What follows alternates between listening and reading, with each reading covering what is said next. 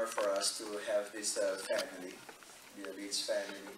As I've said, they've been in Bulgaria for many years doing this ministry, and it's a great honor and privilege for all of us here in Fil-Am to be a part of this ministry. Amen. Amen. And we may not be able to go to Bulgaria, but our prayers and support for them will be a great help, you know. And just keep them in your prayer. And without further ado, let us welcome Brother Larry Leach. Amen.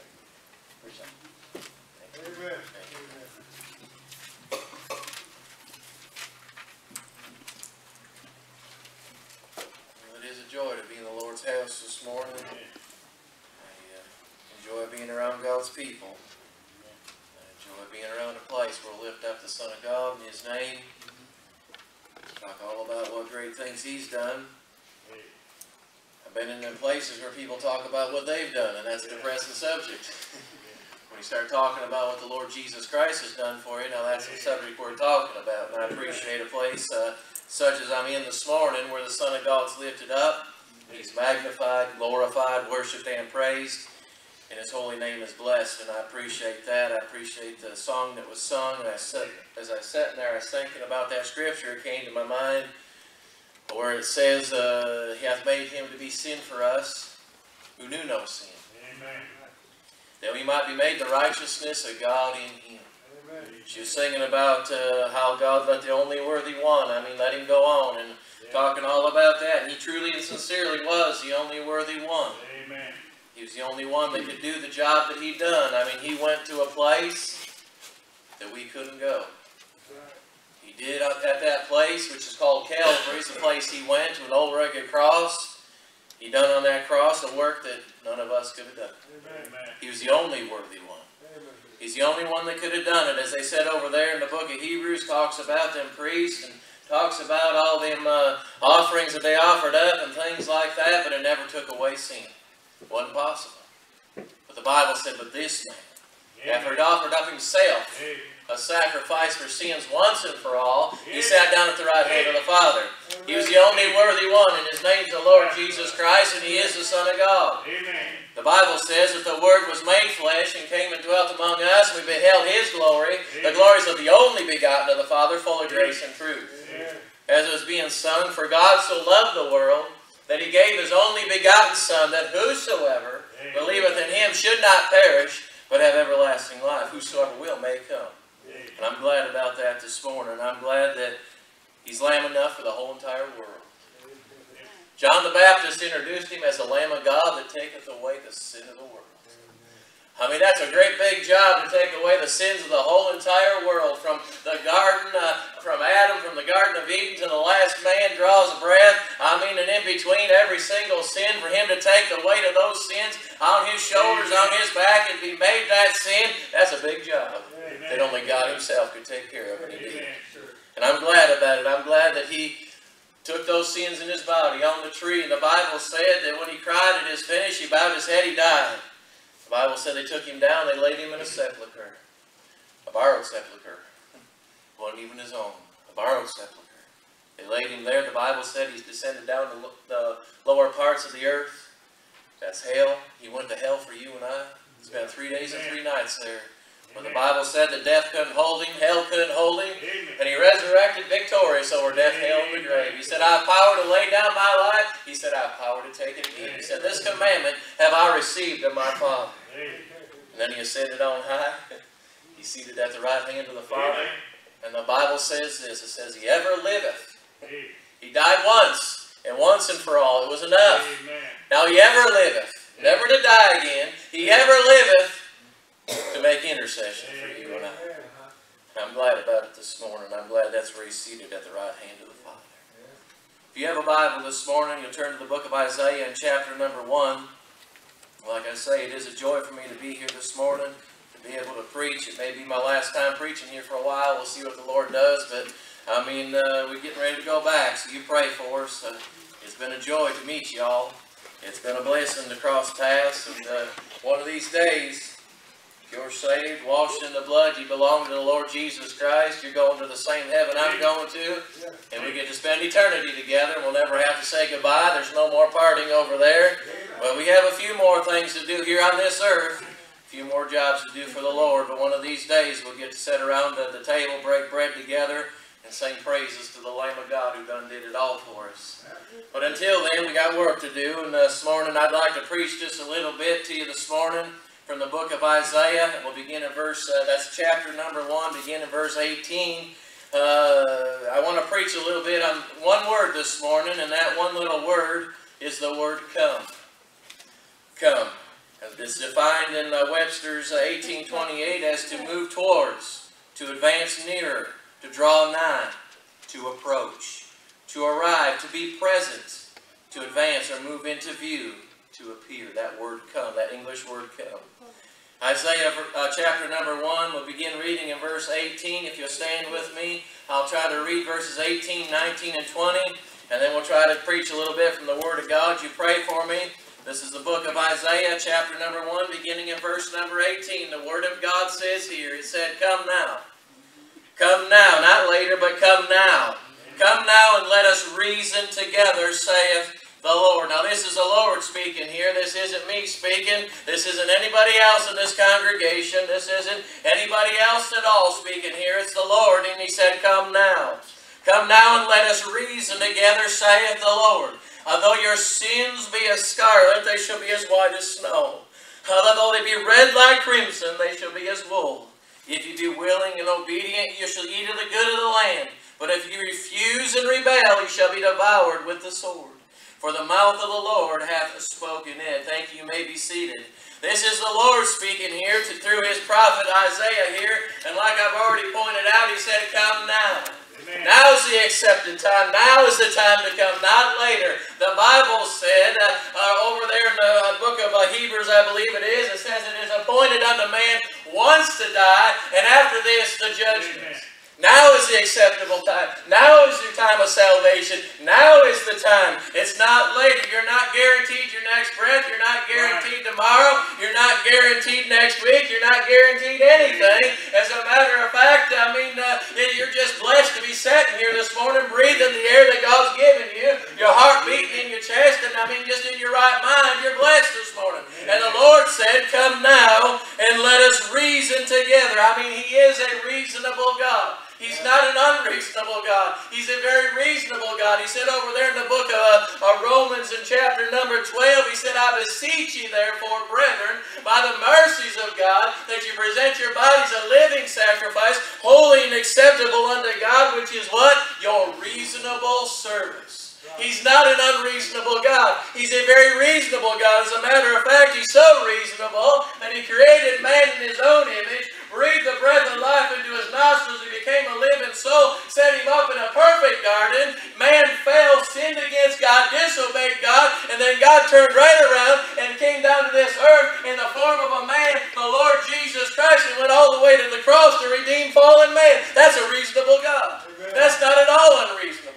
He's a very reasonable God. As a matter of fact, He's not willing that any should perish, but that all should come unto repentance. He said, come now and let us reason together, saith the Lord. So this reasonable God wants you this morning to come to Him. He wants you to come right where He's at. He's very approachable this morning. He wants you to come. He's given an invitation, and He says right here, though your sins be as scarlet. That's the way you are this morning. If you're lost in your sin and undone without the Lord Jesus Christ, you are yet in your sin and you're headed toward a devil's hell. That's where you're going. The Bible said that there is none good, no, not one. It said all of our righteousnesses are as filthy rags. The Bible said that we came forth from our mother's womb speaking lies. We're void, we're empty, we're vain. Without God, we have absolutely, positively nothing. And the very best we can do is sin and die in our sin and go to hell. That's the best we can do. And the Lord said, come to me this morning. I want to talk it over with you. Like the songwriter said, He said, just have a little talk with Jesus. The Bible said here, come to me. Let us reason this thing out. Let's talk about this thing. Let's have a discussion about this thing. And I want you to know that your sins are as scarlet. I want to wash you as white as snow. You're in your sin this morning. You're lost and undone without the Lord Jesus Christ. The Bible's saying here, you don't have to stay in that condition. Amen. You don't have to stay in that condition. You can get out of that condition. He said, hey, I came and died for you, and I prepared the way. I made it possible for you to be as white as snow if you'd like to come. And it's up to you to come. The Bible said, behold, I stand at the door and knock. I mean, if any man hear my voice and let me in, he'll come in and sup with you. He'll save your soul. The Bible said here, though they be, your sins be as scarlet, they shall be as white as snow. Though they be red like crimson, they shall be as wool. White as the wool of the Lamb of God that taketh away the sin of the world. He wants you to be as white as snow this morning. But it's up to you. He said, come now and let us reason together. He said, I want you to come for cleansing. He said, hey, I want to help you this morning if you'll but come to me. I want to help you this morning. I want to do something for you that you can't do for yourself. I want to do something for you this morning that your mom and dad can't do for you, that your friends can't do for you. I want to do something for you that no one else can do. Why? Because I love you. I want to do something for you this morning, and that saves your soul. That saves your soul. You don't have to go to hell. But the Bible does say that people do go to hell, and those that reject the Lord Jesus Christ, that's where they go. He said, I didn't come to condemn. You was condemned already. Why? Because you have not believed in the name of the only begotten Son of God. Amen. That's why you're condemned. Right. He didn't come to condemn. He come to seek and to save that which was lost. He come to give you eternal life. He come to take you back to heaven with Him. He came to give you eternal life. That's what He wants to do. But the Bible said over there that He didn't come to condemn. He's condemned already. Why? Because you did not believe in the name of the only begotten Son of God.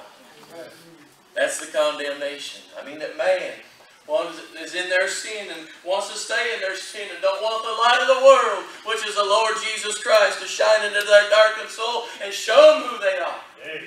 They don't want to admit who they are. He said, but if you'll come and reason this thing out with me. He said, hey, I want to help you. He said, if you be willing and obedient in verse number 19, and that's really where it's at. If you be willing and obedient, if you'll come to me, and you'll let me do for you what I want to do for you this morning. Hey, he said right here, if you be willing and obedient, you shall eat of the good of the land. And what land is that? That's beautiful land. That's heaven. That's where I'm headed. As a matter of fact, that's where I'm already seated. The Bible said I'm already seated in heavenly places in Christ Jesus. Why? Because of something I've done? No, it's nothing that I've ever done. It's what He's already done. What He's done for me. It's all about Him. The Lord Jesus Christ. Hey, I'm already seated there. I'm already seated there. I mean, I'm heaven bound. I couldn't go to hell if I wanted to. I couldn't go to hell if the devil wanted me to. I couldn't go to hell if you wanted me to. I'm so saved I could never get lost because Jesus done something for me I couldn't do for myself. You be willing and obedient. Hey, he said right here in verse number 20, but if you refuse and rebel, if you refuse and you rebel, you shall be devoured with the sword, for the mouth of the Lord hath spoken it. If you refuse His invitation this morning, you be, as the scripture says here, rebellious, and you refuse His invitation, you shall be devoured with the sword. For one day you'll stand before a holy God. For one day you'll stand before a holy God, and He'll look at you. And you'll stand before Him in your unrighteousness.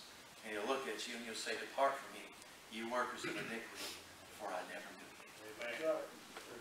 If you stand before Him, saved, born again, and washed in the blood, you stand before Him in the Son of God's righteousness, He'll say, that's my beloved Son in whom I'm well pleased. Go ahead and enter on Him. Because that's what He's pleased with, is His Son. Amen. He's not pleased with anything that you've ever done or anything you'll ever do. He's pleased with the finished work of Calvary's cross and what His darling Son done. Amen. That's always His report of the Lord Jesus Christ. That's my beloved Son in whom I'm well pleased. He's never displeased with His darling Son. But yet His only begotten Son that He's very well pleased with, as it was sung in that song that my wife sang. He hung on a cross, and I say this before, I say it again, He died a God-forsaken sinner for you and I. I mean, that's the Son that the Father was well pleased with. But at that moment, He didn't see His Son anymore. He saw your sin and my sin in the body of the Lord Jesus Christ. He said, oh, Lord God, I can't look at that. I got to turn my back on that. And Jesus died a God-forsaken sinner. And He said, my God, why hast thou forsaken me? And Jesus died there all alone for you and me. Amen. And all He wants you to do now is just come. Amen. receive what I've done for you, that it might help you and it might save you and you might be born again. Come now and let us reason together. He wants you to come for cleansing. If you turn in your Bibles now to the book of Matthew in chapter number 11, there's several invitations to the Word of God where the Lord Jesus Christ says, come. Matthew chapter number 11. I'd like to begin and read in verse number 28. Matthew chapter 11 and verse number 28. Over in Isaiah, He wanted you to come for cleansing. He wants to save you. In Matthew chapter number 11, let's look at verse number 28.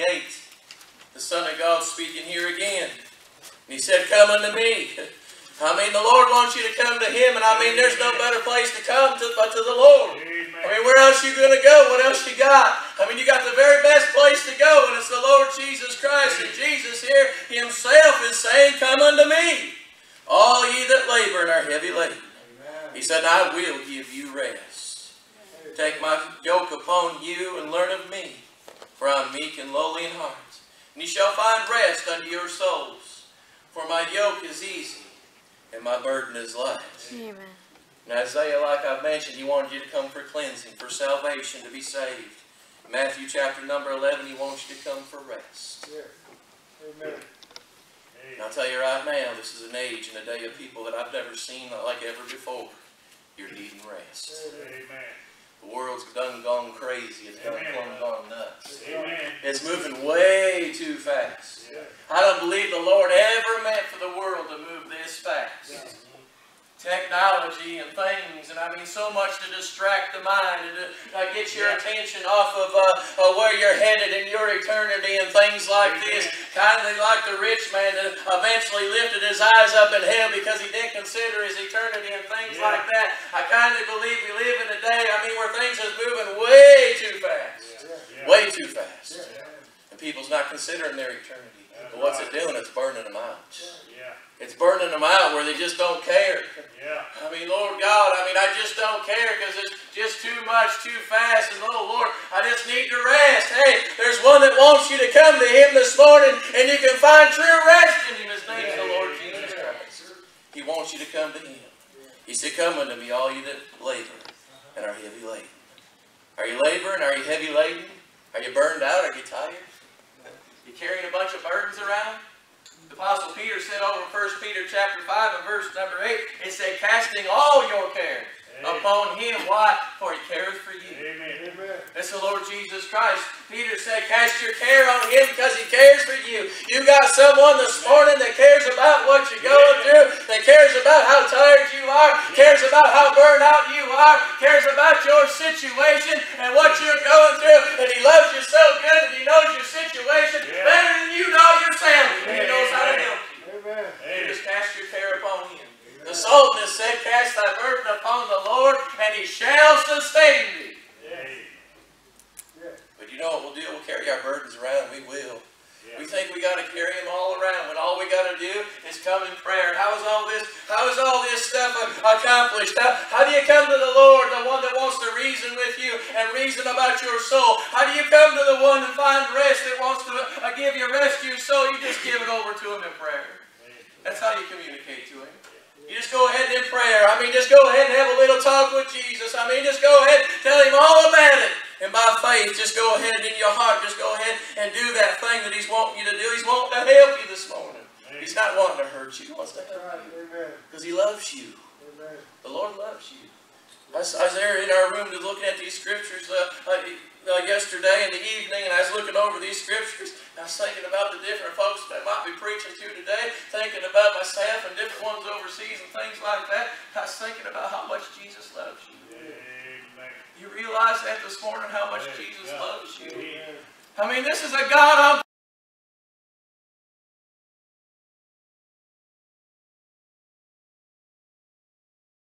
or waiting for you to mess up, or got some big stick and He wants to beat you over the head because He's the big authority. No, I'm preaching about a kind, tender shepherd that wants to lead His sheep around and wants to love them and be good to Him because He's just God and that's who He is. Amen. The Lord loves you. God is love. I mean, the Lord is my shepherd. I shall not want. He wants to supply all your need according to His riches and glory by Christ Jesus. He wants to help you this morning. He wants to save your soul. He wants you to cast your care upon Him. He wants to take your burdens. He wants you to just go ahead and be happy and thrive and go ahead and sing a joyful noise and make a joyful noise unto His holy blessed name. He wants to help you this morning. He wants to see you be successful.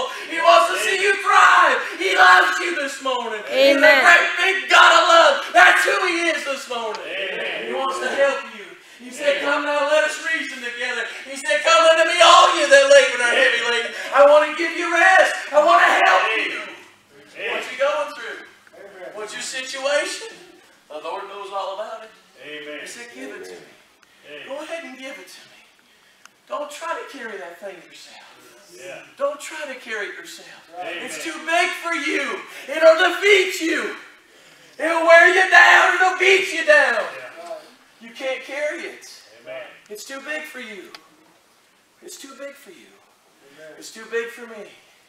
There's a great big God in heaven that can carry your burdens. He can carry whatever it is you're going through if you just go ahead and give it to Him. If you just go ahead and give it.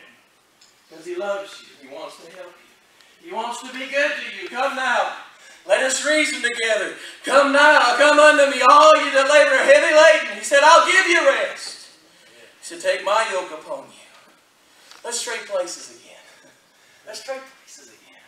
Just like I done on the cross, I traded places for you. I took your sin. I became your sin, and you became my righteousness. Why don't you go ahead and take my yoke for a little while? Why don't I take your heavy yoke and I'll bear it for you? Amen. Just take this easy, light yoke and go ahead and I'll bear it for you. Because I love you. And I want to be good to you. Take my yoke upon you. He said right here.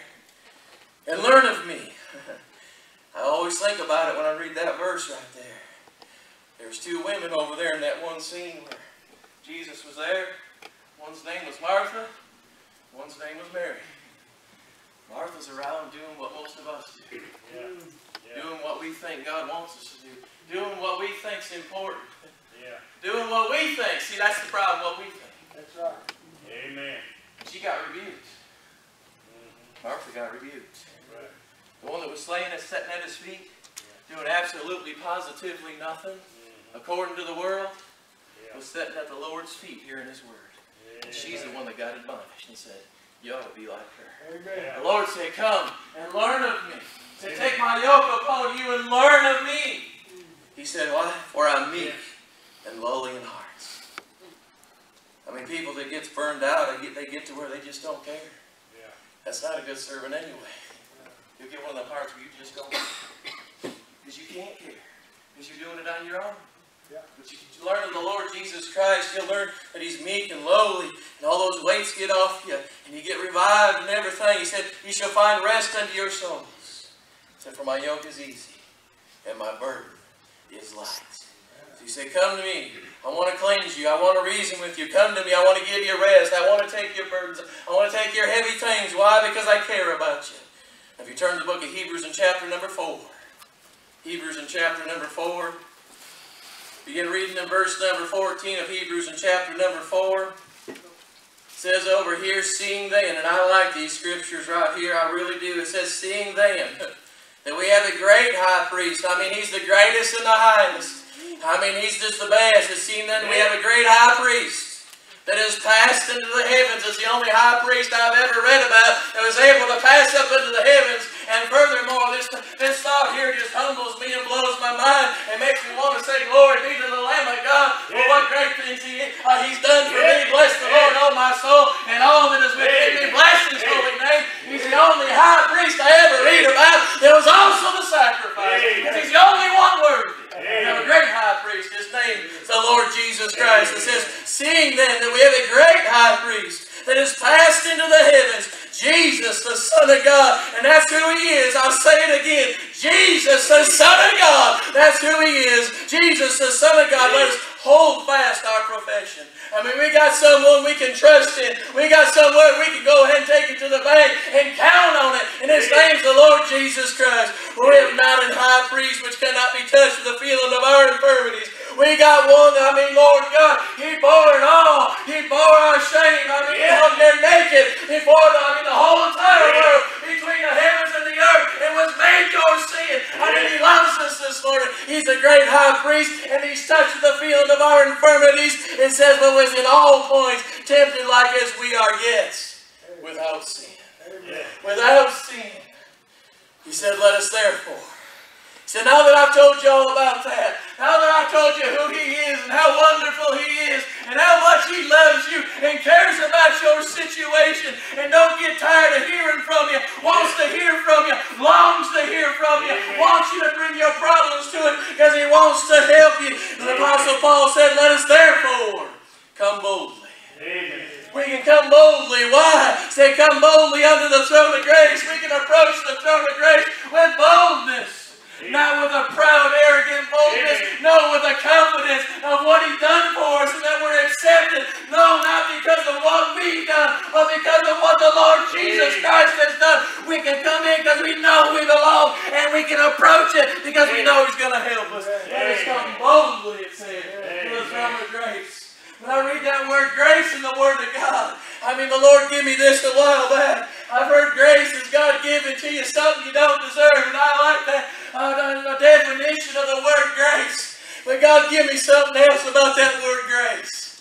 Whenever I read that word grace in the Bible, I see people getting help. Amen. That word grace in my mind is interchangeable with the word help.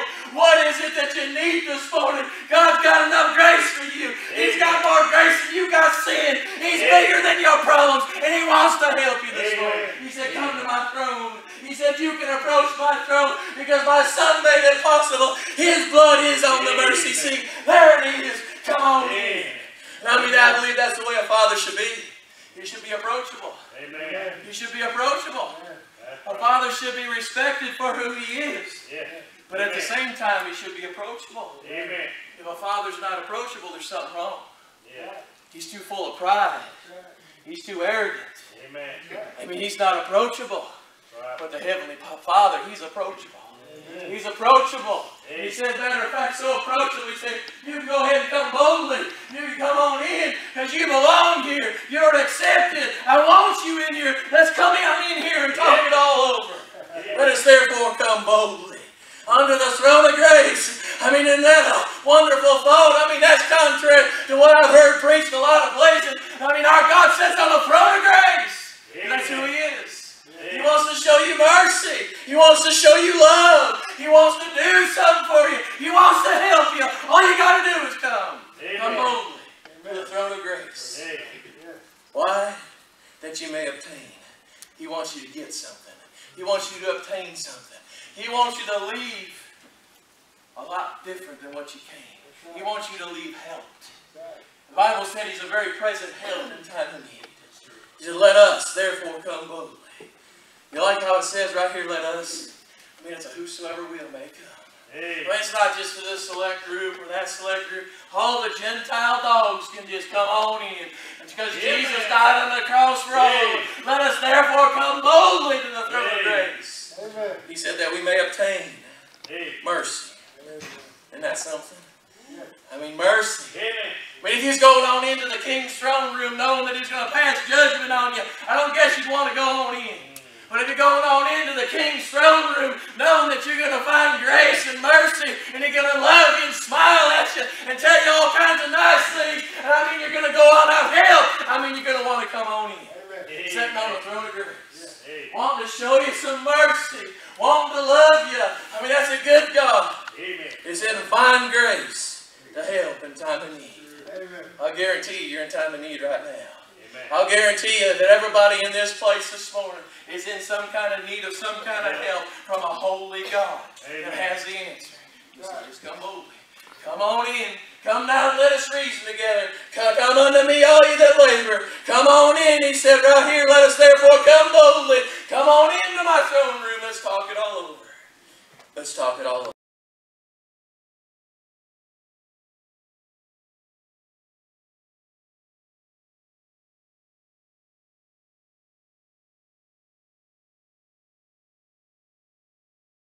I never wanted to read it before because all I heard was about the Antichrist, the false prophet, the beast, the mark of the beast, and all that mess. It's in there. But read the first scripture when you get some time. It said the revelation of Jesus Christ. All of a sudden I wanted to read it because it was about the Lord Jesus Christ. It said in Revelation in chapter number 22. Let's look at verse number 17. The Bible says, and the Spirit and the bride say, come. See, the Lord wants you to come. His bride wants you to come. Wants you to come. Why do they want you to come? Because they know that you're going to get help. It said, and let him, not someone else. It said, but let him, and I mean that's the one that heareth here, and I mean you're hearing, just say come. I mean you've heard about this Jesus. Just tell people to go ahead. Come on in. Go ahead and get to him. It said, and let him that is athirst come. And whosoever will, let him take the water of life freely. Now there's 3 times that verse mentions that word that I'm preaching on this morning, come.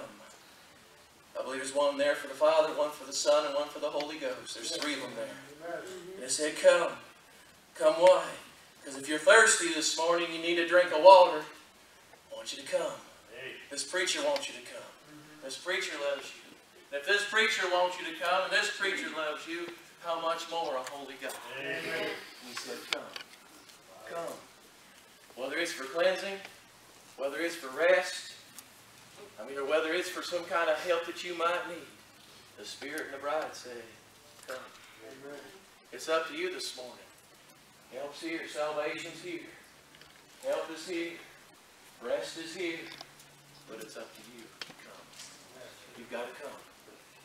And that's what the Word of God was trying to tell you here. All these invitations through the Word of God to come. It's not a God telling you to go, get away, get out of my sight. No, come. Come.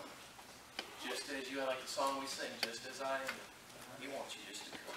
Amen. Because He wants to help you. Because He loves you. And He wants you to leave helped and in a better place than what you came. Brother Henry. Amen. Amen. Amen.